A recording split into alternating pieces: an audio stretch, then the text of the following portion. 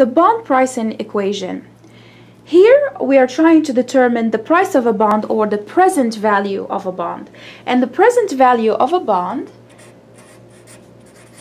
equals to the present value of the coupons that the bond pays. So present value of coupons plus the present value of the lump sum that the bond is going to pay at the end. We use the term lump sum, we use par value or face value. All of these words can be used interchangeably.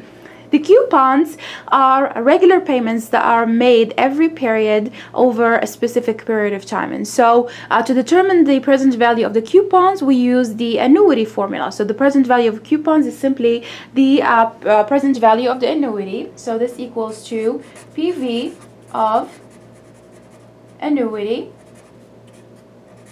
plus the present value of the lump sum. This gives us the equation. Present value of the bond equals to C times 1 minus 1 over 1 plus R to the power T over R plus that lump sum that you get at the end. So that usually is the future value, okay, face value, par value, divided by 1 plus R to the power T. And we are going to see how this equation can be applied.